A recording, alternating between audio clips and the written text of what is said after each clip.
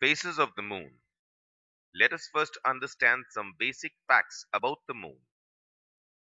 Moon rotates around its own axis in exactly the same time as it takes to orbit the Earth. It takes 27.3 days both to rotate on its axis and to orbit the Earth. Its revolution and rotation is such that one side of the moon always faces us, the other side is never visible to us. If you look at the sky, you will notice that the shape of the moon changes each night. These different views are called phases of the moon. So let's learn about phases of the moon. The moon goes through phases because number one, the moon is revolving around the earth. Number two, the moon is reflecting sunlight towards the earth. We see only that face of the moon which reflects sunlight to us. Half of the moon is always in sunlight and the other half of it is always dark. For this reason, we can only see the portion that is lit depending on its position in the orbit.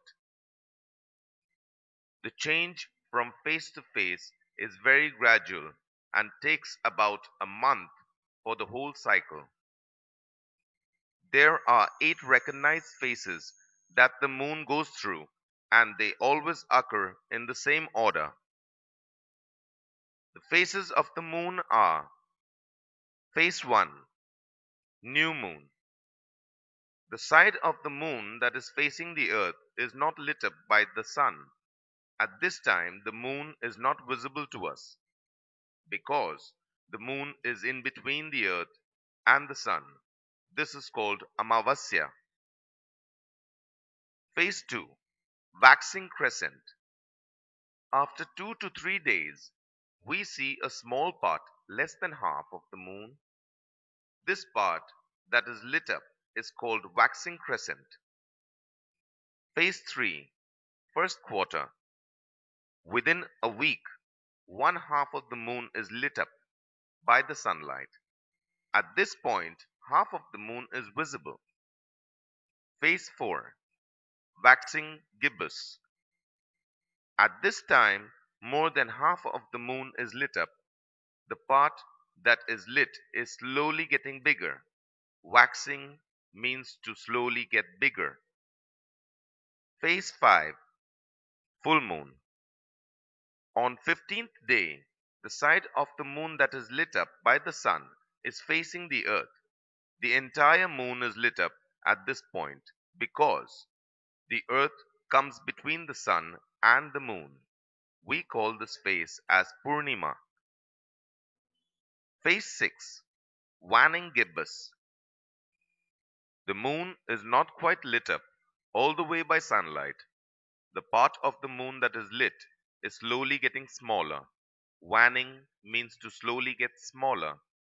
Phase 7, Last Quarter. Half of the moon lit up by the sun. The part that we can see lit up is slowly getting smaller. Phase 8, Waning Crescent.